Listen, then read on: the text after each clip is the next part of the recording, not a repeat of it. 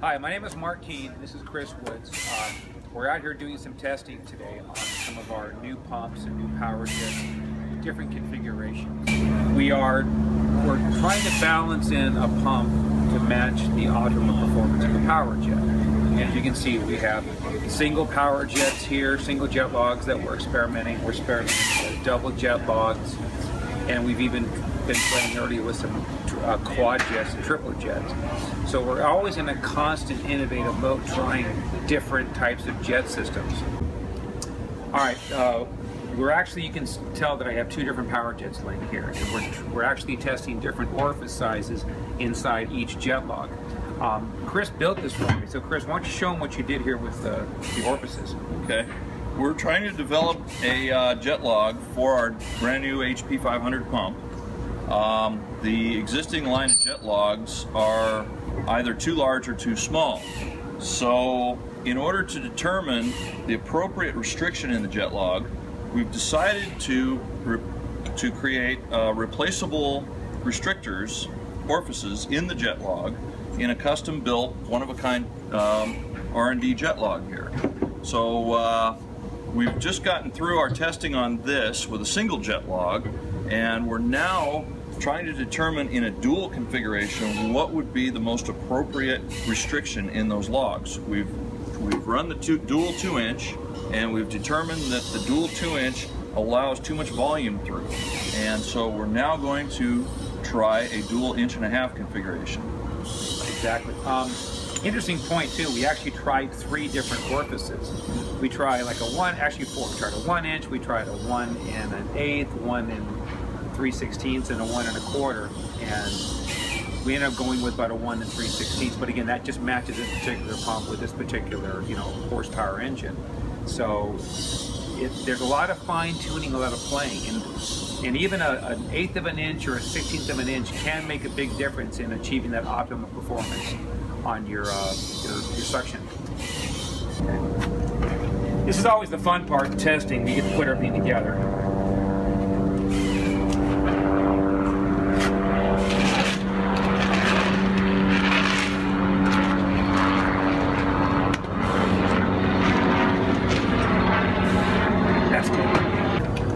It's a shame we don't have one of our oversized power jets, honestly. It would be a lot easier on tool.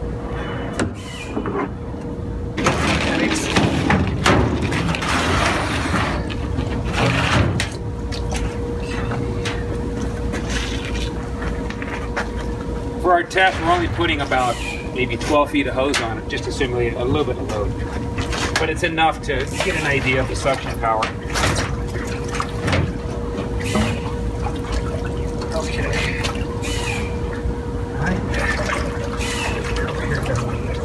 Actually, gotta roll it a little bit tighter.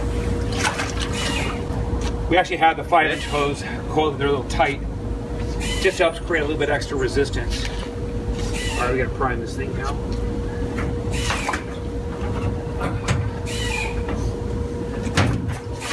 Whenever you prime one of these pumps, you got to remember that normally you have a garden hose port here that you can loosen up, but here, since we don't have a garden hose port, we're just going to crack this loose so the air can get released when we prime it.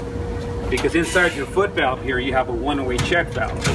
So every time you take your foot valve and you thrust it through the water climbs in the hose. When you pull it back and you thrust it forward, the water continue to climb higher and higher until you have the water full all the way to the pump.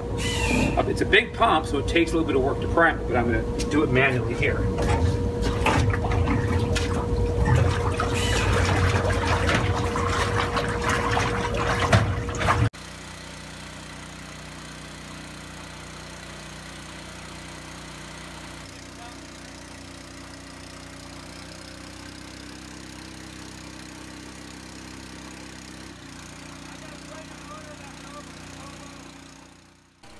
In this test, you can see we're running about 48 pounds pressure, and just for the fun of it, we went ahead and deadheaded the pump, and you can see we're pegging our 60-pound pressure gauge, so I'd imagine we're somewhere up around 70 psi.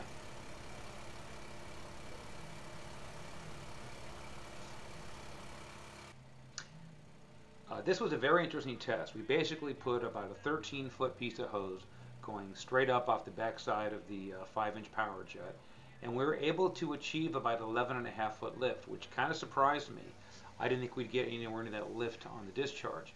Now, that doesn't mean you can lift material that high. In fact, I doubt you could even lift heavy material even half that distance. But I would say, you know, about 3 foot above the water, you could still lift material reasonably, but your suction is going to be substantially subdued. You can see here we're doing some further testing on the pump, actual gallons per minute.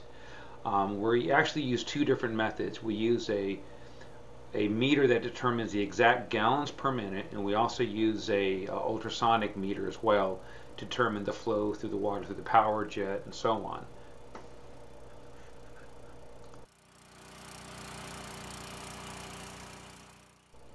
This is a close-up shot of the actual pinwheel meter that we use. There's a little teeny pinwheel mounted directly under that red knob on the 3-inch pipe.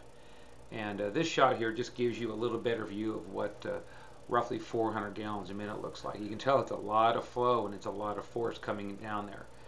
Now there are a lot of inefficiencies in that plumbing, but we're still doing quite a bit of GPM. Logs, I tried a tri-jet and I also tried a quad jet. And they all did a good job performance-wise, but surprisingly enough, the single jet log gave us the greatest vacuum and the greatest lift above the water. We've done about 4 or 5 different things we've been testing. Number one, I've been testing the pump with a water pressure gauge, and we're able to determine the pressure or the working pressure that the pump is under. Number two, we do a midline vacuum test. So we actually put a vacuum hose right near the power jet, and with everything being open right through. And then I also have a full deadhead vacuum where we just put a cap like this on the end of the hose, and that gives us a deadhead. We also ran another test with it. This gives you the same percentage of opening with probably about a 30% opening of water flow. So that's 3 different vacuum tests we did. And surprisingly, that again, the single jet log did the best job. We also are checking things like the engine temperature, checking the exhaust temperature, the block temperature, because when you're doing a proper series of testing, you have to test everything. You don't want the engine to get too hot. Also, we've got some pretty good vacuum test equipment, so I was able to really monitor. We're able to actually record each test, and it gives us our highs and lows and average. So it's really handy to have the proper equipment. And we've also done some testing here as well. You can see we have a piece of hose that's sitting at about 13 feet in the air. And surprisingly, we were actually able to shoot water right over the top with the proper power jet. All right, also when we're testing, we always run an RPM gauge on the motor. This allows us to make sure the engine come up to full speed, and it will also have some governor left over for our altitude. A lot of people, when they build pumps, they'll just load the engine up as heavy as they can and get the max performance out of it. The problem is if you get into any kind of an altitude, it kills the motor, overheats it, and you're going to shorten the life of your engine. So we're very conscious of building a pump to match the engine horsepower, because if you put too big of a pump on an engine, you're going to overheat it, you're not going to come up to the proper engine RPM.